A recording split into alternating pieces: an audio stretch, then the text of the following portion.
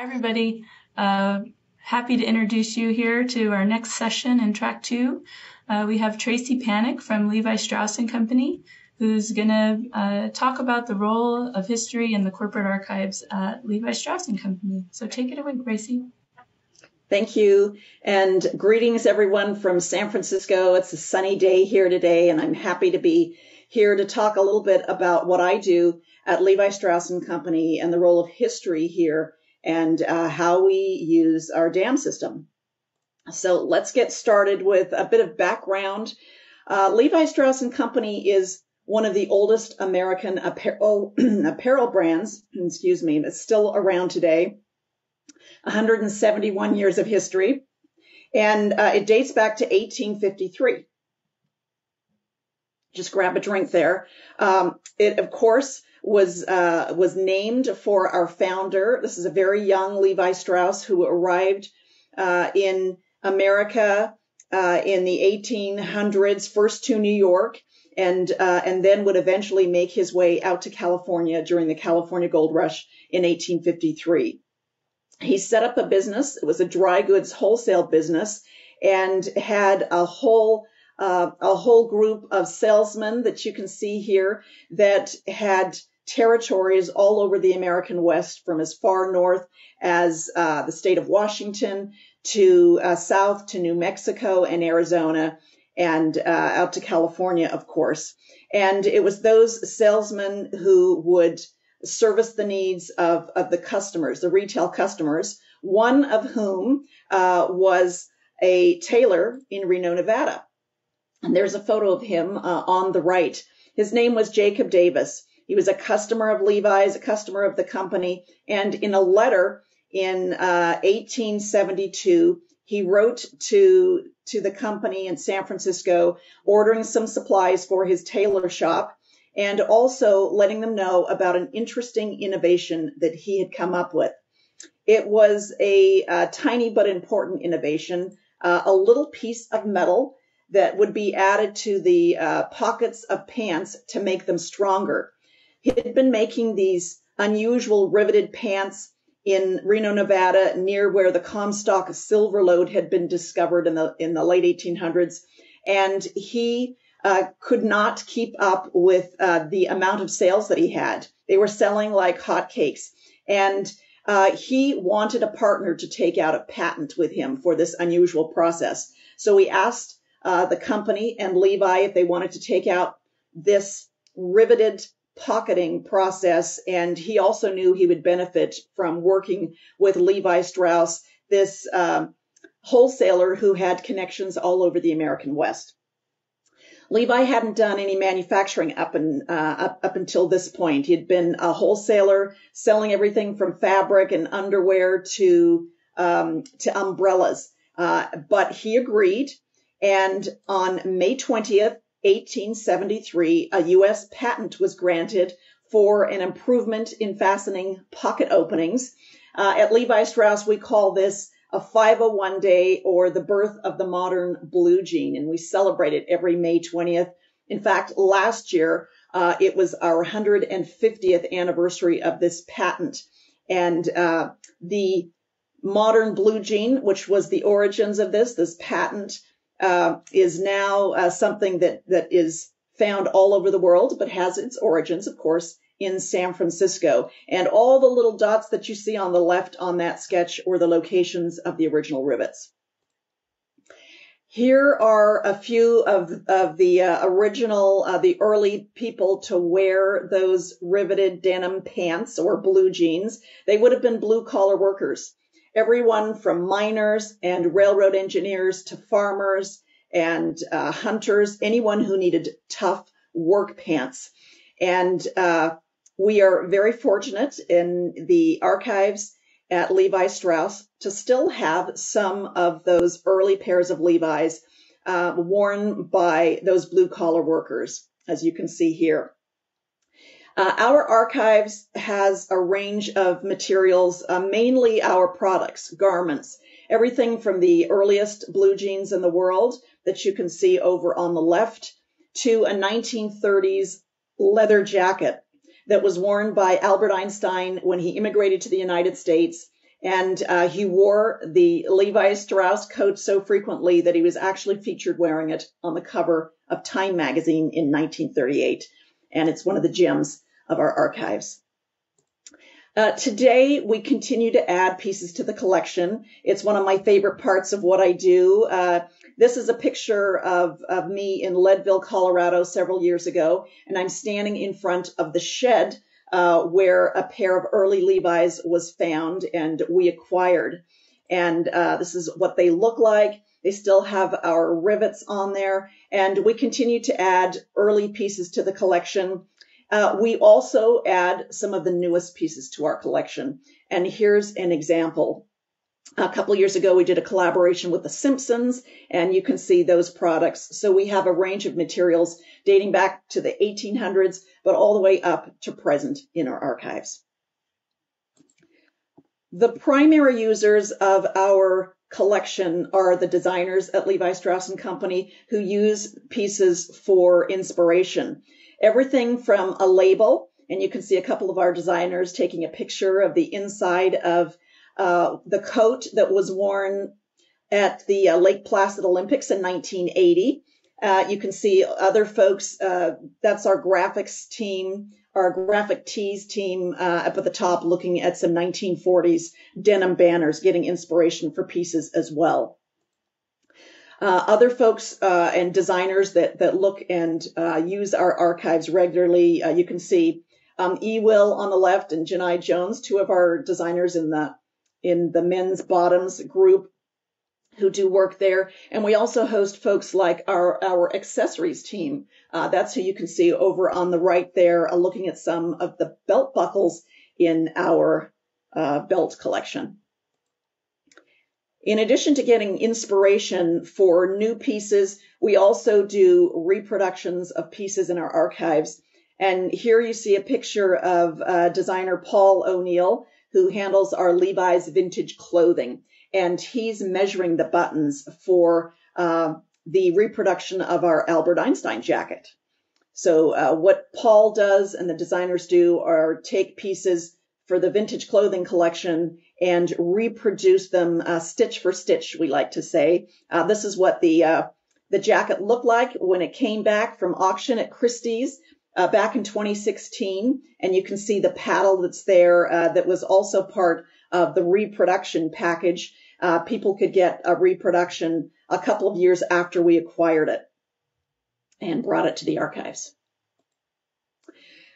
So a couple of the other things that we do in the archives, and as my role as historian, we have a small museum at our headquarters where we host guests, VIPs, and folks who do collaborations with us, and of course employees. And we also do exhibitions all around the world.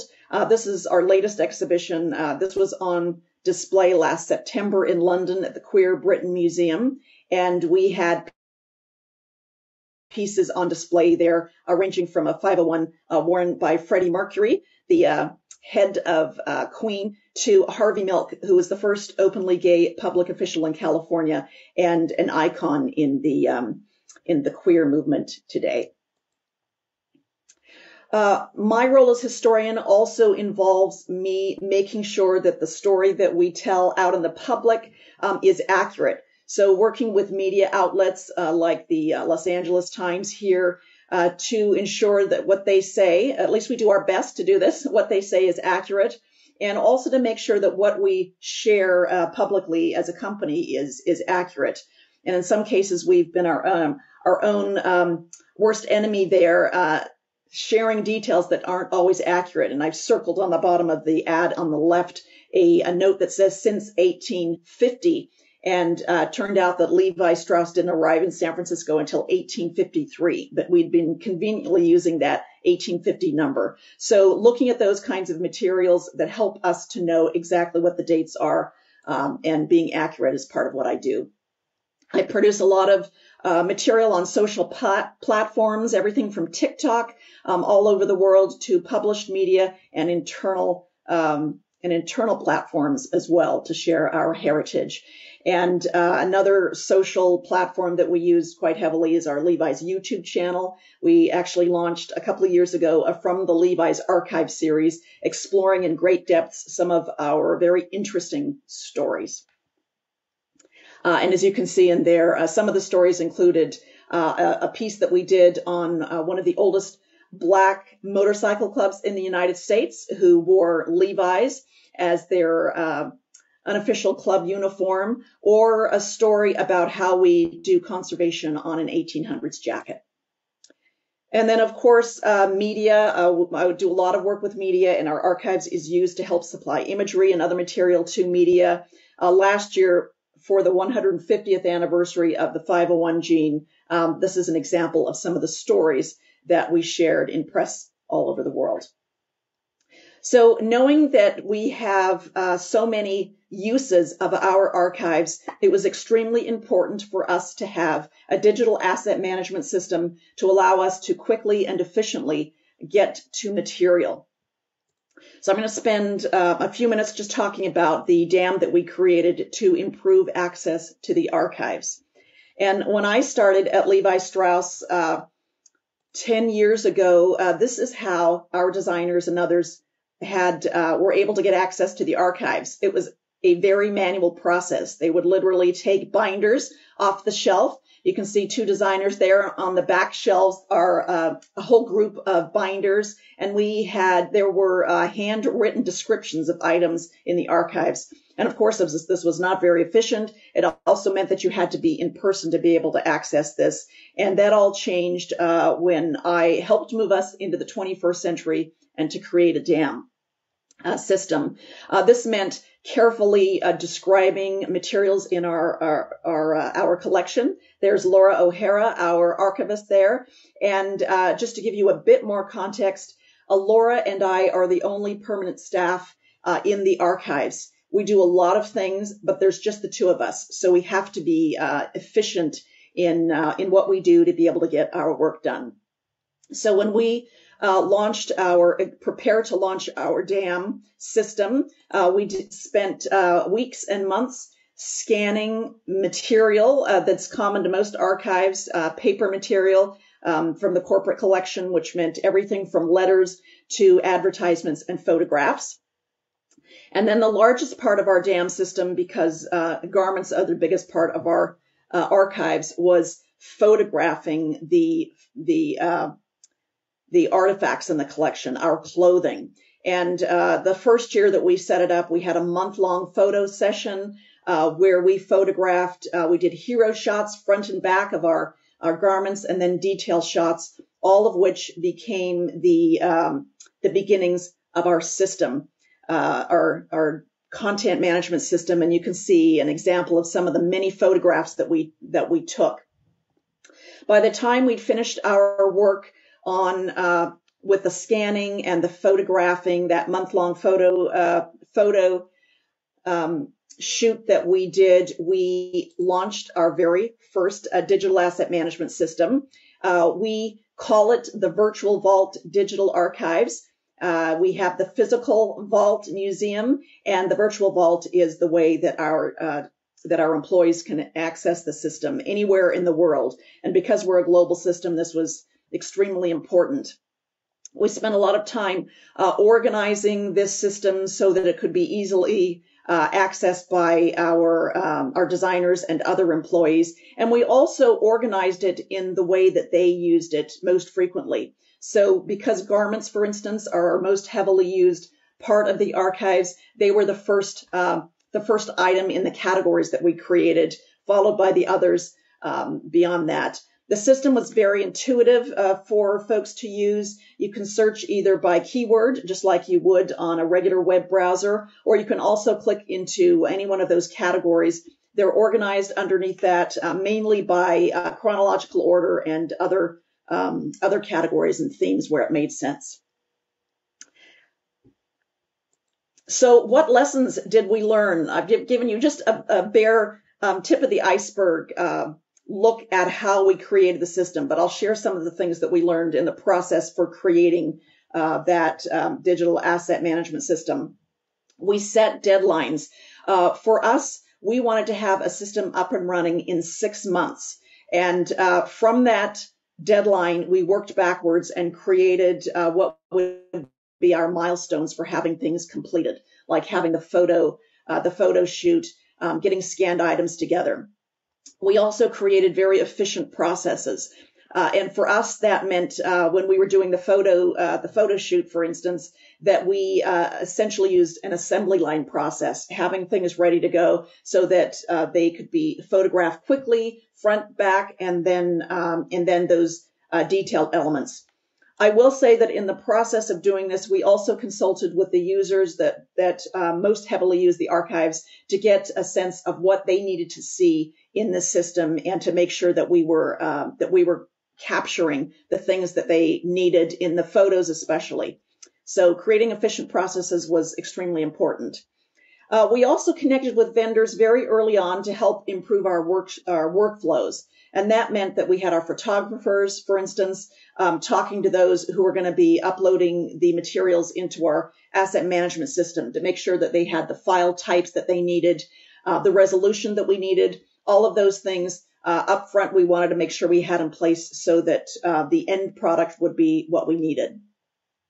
We had regular weekly check-in calls, and for whatever the system is going to be for anyone of you who might embark on this process, having regular calls with all of those who are involved was an important way to keep on track.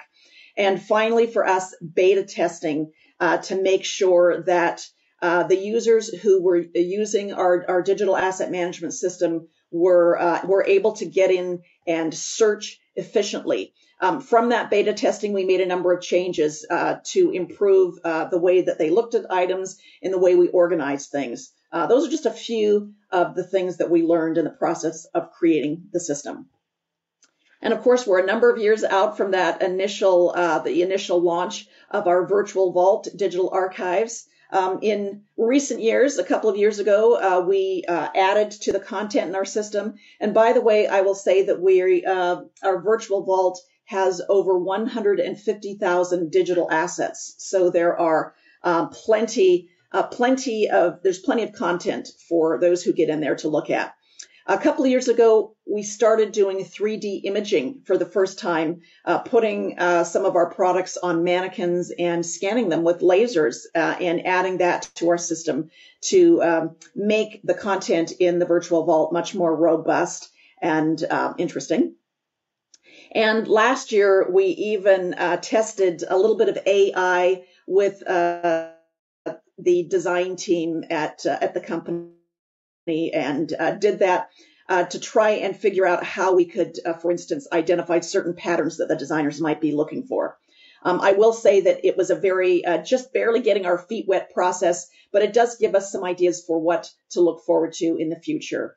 And I'm excited to say that having that digital asset management system for us has been a key to getting our work done, being able to do it efficiently, being able to share our content with others outside of San Francisco and all over the world. And am happy to answer any questions that you might have. So I'm going to hand it back over to you, Heather. Thanks, Tracey. I think there are some, first of all, just questions about the collection, which is fascinating, and I think we all want to know more about. How many physical assets or garments are in the collection? Well, we have thousands. I will tell you that we have limited space in San Francisco, so we have 1,000, just over 1,000 boxes on site. Each of them with multiple garments in some cases. And then we also have an off-site collection, which includes 2 automobiles, which we can't possibly store on site, and over 10,000 boxes of garments and other material. It's a pretty expansive collection. Yeah, I hope you get to try some on. No, I'm kidding. What else is in the archive? Are there personal papers from Levi Strauss? Is there corporate archives? Are those also available through this system? They are. So the garments are the largest part, but we have everything that you would imagine from a corporate archive. So we have advertising, we have photographs, we have early invoices that date back to the 1850s. We have customer letters, back when people wrote letters and didn't just email. So we have most of the paper materials that we expect, that you would expect. One caveat I will say, in San Francisco, 1906, the great San Francisco earthquake and fire, it burned our headquarters down. So a lot of the very early material from the company is no longer there, and we've had to do our best to pull together what there has been. But some of those early years are pretty rare to have some of those materials. That's why putting the stuff in the system is so important, I guess. What kind of media do you put in your system? You mentioned 3D scans, but do you also do like videos or these social media assets that you produce? Do they go back into the system? Yeah, great question. A few years ago, we digitized our U.S. radio and television advertising collection, so you can see videos in the virtual vault, our system. We also have some of the material that we produce for social media, like all of the YouTube series materials and content, that'll go in the system, or items that are produced, audiovisual material that's produced by the archives. Yeah. Cool.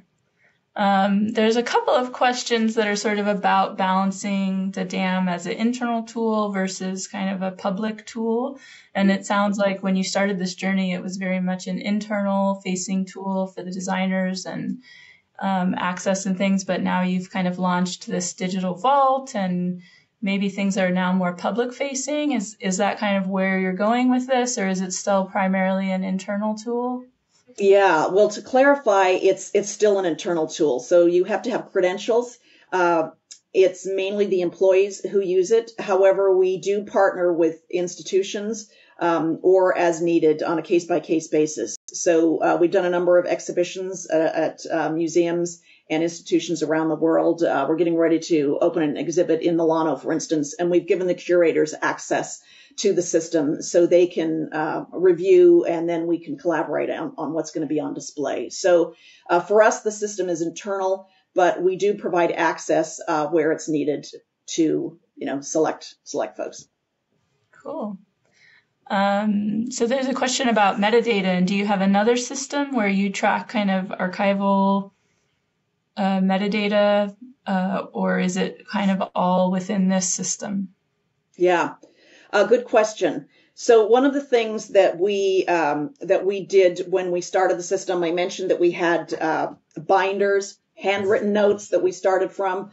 When we began our journey to create a digital asset management system, it meant converting all of those handwritten notes to an Excel spreadsheet, and then eventually pull those into a database. And that's what we use to populate a lot of the information that we have in the virtual vault. I will tell you that metadata tagging is still an ongoing process. So we always make improvements. When we are using the system and we find that we need to expand the descriptions or to tag particular let's say garment lines that are of interest to our designers, then we go back and we do that. So it's a never-ending process. We've gotten better.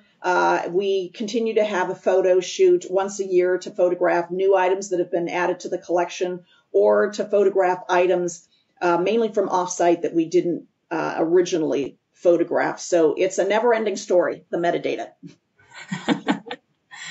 And I think maybe some of our viewers are curious, being a corporate archive, many of us in the cultural heritage space are thinking a lot about digital preservation and, professional standards and things like that. Are you doing anything with digital preservation? Is that part of this system? Is that a separate consideration? Is that not as much of a concern?